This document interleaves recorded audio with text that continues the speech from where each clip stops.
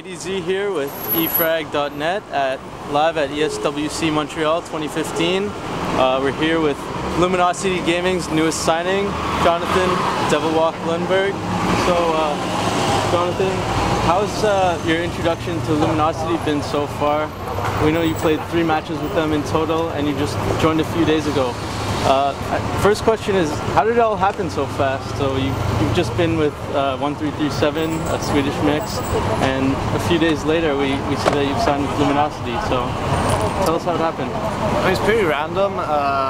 ESL made a mistake and roomed me and Lex together. So we got the chance to spend some time and actually get to know each other, and we had a really good time together. We never talked during that event about anything of the sort of me joining or going to Canada or anything. We just had a great time together, and after the event we basically, when they got home, we talked about it, and the owner looked me up and we had a talk, and eventually we got to the realization that we want to make this happen, and so we did, and basically 6 hours later I was on a flight to Canada. So what do you think your impact is going to be within the Luminosity team as far as your in-game role goes, and as far as your strategical effect on the team?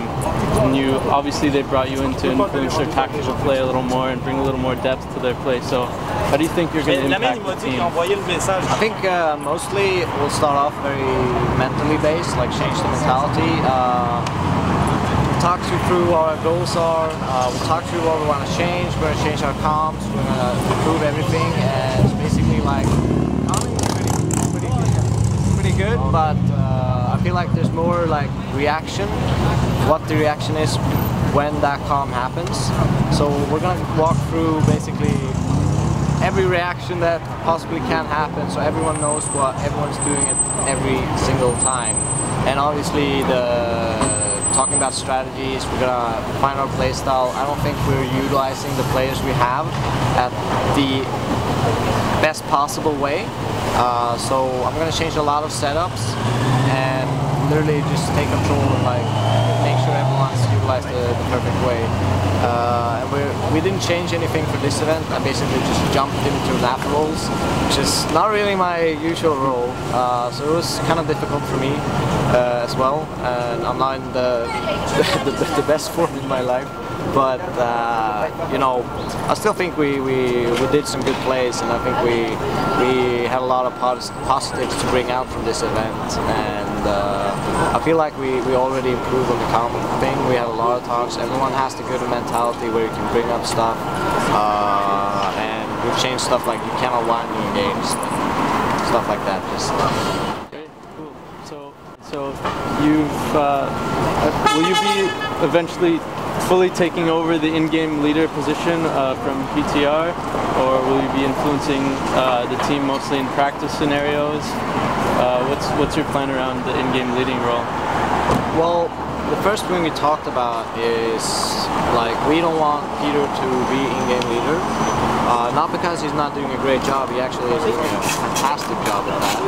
But we want him to be the big diva, in the team. We want him to only focus on his offing. He needs to be that heavy hitter and impact player for us, and that I really believe he can be.